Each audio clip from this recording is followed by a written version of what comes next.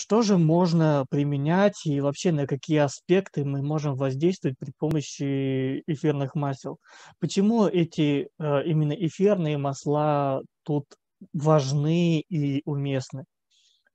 Помните, мы говорили там а, восточная медицина, там еще там что-то, фармакология, эмоции, профилактика, заплатки. Вот это вот мы говорили в 10 минут назад.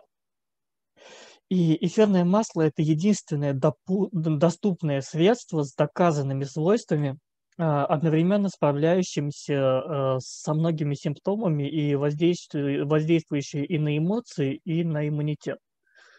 Это, знаете, если вы идете в аптеку, вам, не дадут, ну, кроме, конечно, орбидола, это от всего. Все, что ты придумаешь, это от всего. Даже если новые болезни появятся, и от этого тоже. Но это больше, так, и от смерти тоже. Кто там умер? Орбидол, оживет. Вот, а эфирные масла — это по-настоящему действующие. Правда, нужно знать, на какие аспекты. Знаете, каждое эфирное масло имеет как бы верное действие сразу на много аспектов, чуть-чуть слабее, чем фармацевтические препараты, но если что-то и улучшает иммунитет, и улучшает настроение, и борется там против поноса или запора, или ну, именно что именно вам нужно починить, то вы возьмете сразу все. А то в медицинских препаратах там, в одном месте лечу, в другом месте дырка образуется, да. Только запор вылечили, из носа кровь пошла. Кровь носом вылечили, волосы выпали. Волосы вылечили, прыщи выползли. Ну, что-то такое. А вам нужно одновременно так и покрывающие сразу несколько. Это как бы такая игра. Давайте сделаем так, чтобы одно эфирное масло и вылечило прыщи и волосы, остался только нос. Так, еще одно эфирное масло заткнуло и нос, и задний проход, и все, и запоры, понос, все нормально уже, все вылечилось. Ну, как бы это так действует. Эфирное масло просто нужно уметь правильно выбирать. Не по рекомендациям слепых, что, знаете, Луна квадратная, потому что мне так еще кто-то сказал.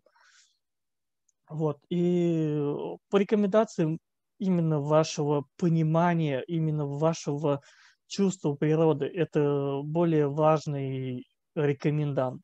И если вы сочтете понимание природы, философию и научные исследования, получится действительно настоящая гремучая смесь. Почему это важно и почему это действует?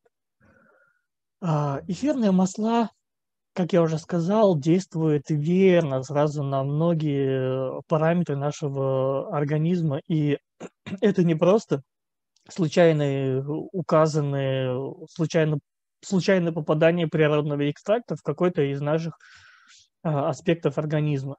Это выточенное совместным существованием в течение тысяч или даже, не знаю, миллионов, ну, как минимум тысяч лет а, эволюционно выточенные орудия взаимодействия растений с окружающим миром. Мы были частью этого окружающего мира, пока не засели в своих каменных прямоугольниках, и у нас есть внутренние ответы. И мало того, что эти эфирные масла и так созданы для того, чтобы влиять и на нас в том числе, и регулировать стабильность биомов, ну, и у нас есть внутренние быстрые ответы. Если мы чувствуем присутствие розы где-то неподалеку от нас, то у нас сразу повышается и настроение, и может в каких-то случаях даже улучшаться качество кожи. Это быстрая реакция. Вот. И иммунитет — это комплекс огромного количества мелких факторов, сшитых в единое такое покрывало, защищающее нас от большого количества проблем. Иммунитет внутренний, внешний, специфический, неспецифический, от опухолей, от бактерий, вирусов, грибков, простейших. Гиперфункции иммунитета – это уже аллергии и всякие цитокиновые штормы. То здесь вам сложно будет подобрать что-то фармацевтическое, потому что, как я уже сказал, при таких сложных структурах вы, исправляя одну функцию, нарушаете две. Но применяя достаточно правильно, применяя природные экстракты, в том числе и эфирные масла, вы уже будете чинить две функции и чуть-чуть расшатывать одну. А если и вообще правильно подберете, то и без отрицательных эффектов. Ну, очень много что доказано по действию эфирных масел и основных молекул эфирных масел на различные аспекты организма, и в том числе на иммунитеты. Да, этих доказательств полно, я сейчас могу показать. Так, допустим, Николаевский, ароматерапия. Это советско-российский ученый, исследовал эфирные масла, ну, это в Крымском институте, по многим аспектам действия на воспалительные структуры, на иммунитет, на сопротивляемость опухолям, там, иммуноглобулины, факторы воспаления. Самое главное сказать, они есть. Эти доказательства есть. Вы можете на киберленинге или в гугле ввести исследование эфирных масел. Если введете на английском, найдете еще больше. И там на любой фактор иммунитета, на любые аспекты сопротивляемости будут действия у огромного количества масел. Все это проверено. Не все, конечно, проверено. Многие параметры проверены, много еще предстоит изучить. В ближайшие 500 лет, может быть, они хотя бы 10% эфирных масел смогут изучить достаточно подробно. Но как минимум доказательство того, что это работает, есть. Но как пример доказанной эффективности, хоть это и не по иммунитету, но доказано, что это работает и с вирусами, с бактериями, с грибками, именно эффективно, именно мощно работает. Если вы правильно подобрали эфирное масло герани, которое на самом деле пеларгония, но герань-то наверняка еще даже сильнее будет делать. Эфирное масло герани, которое вы часто видите на своих подоконниках, эффективно против бактерий и грибков, и в нескольких исследованиях сравнили с действием амоксициллина, и в некоторых случаях против бактерий было даже более эффективно, чем действующий достаточно эффективный антибиотик амоксициллин.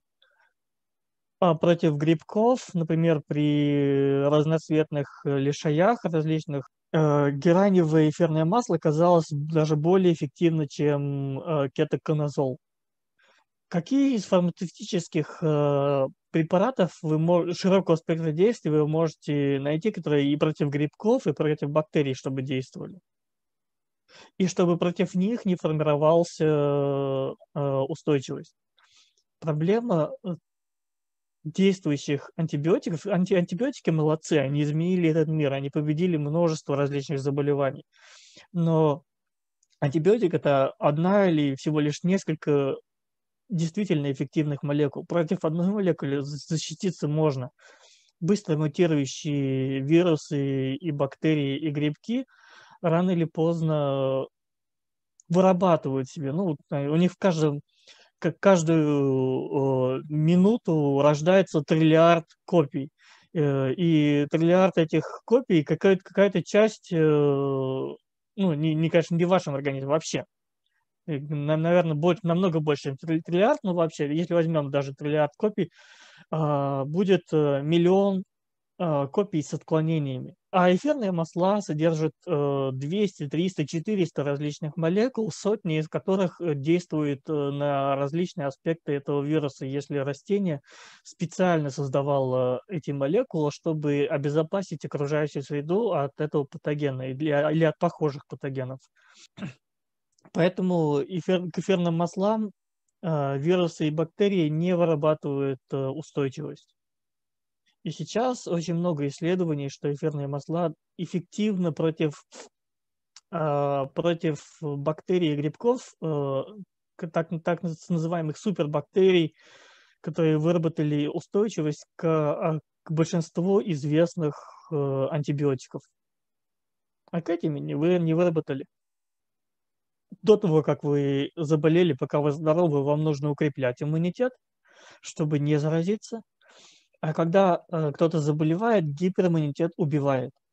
Вот этот самый цитокиновый шторм, который ваш организм настолько сильно испугался коронавируса, что начал атаковать сам себя при цитокиновом шторме. И пока люди, ученые и врачи это не заметили, очень много людей умерло от вот этого фактора.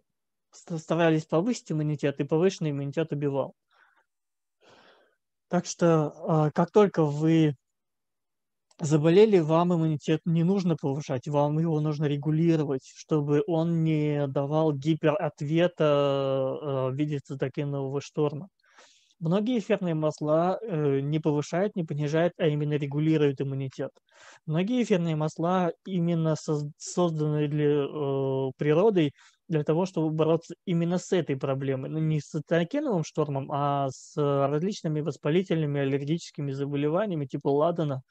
Ладан очень эффективен в этом направлении.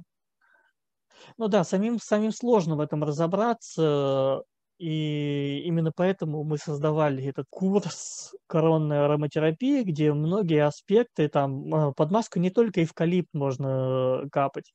На курсе мы разобрали, как и при помощи каких масел вообще регулировать, создавать мозаику эффектов. Допустим, если у вас есть болезненный кашель, если у вас есть если у вас есть температура. И это мы рассмотрели на курсе коронной ароматерапии.